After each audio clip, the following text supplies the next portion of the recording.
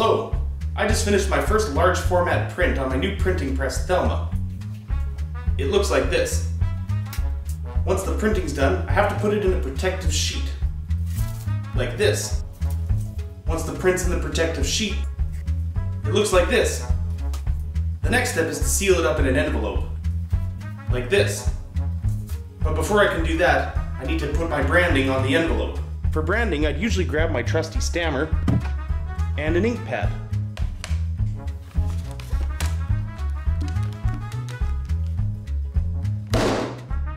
This works pretty good, but it takes a long time.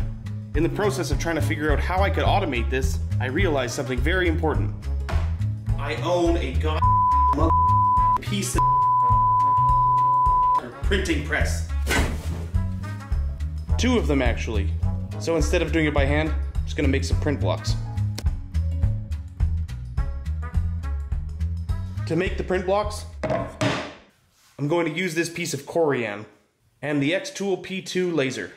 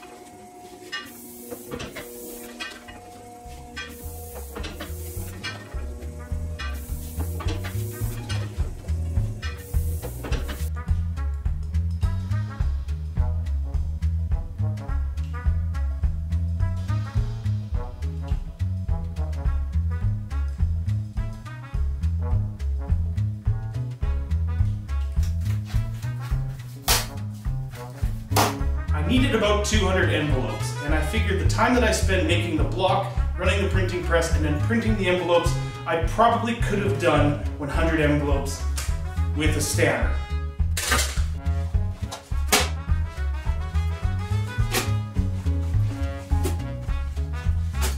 But I didn't do 100. I did closer to 300, and each one of them is double stamped. So there's no way I could have done this by hand. The ability to cut Corian with a laser cutter feels like a superpower, and I can't wait to see what else I can do with that. Thanks for watching.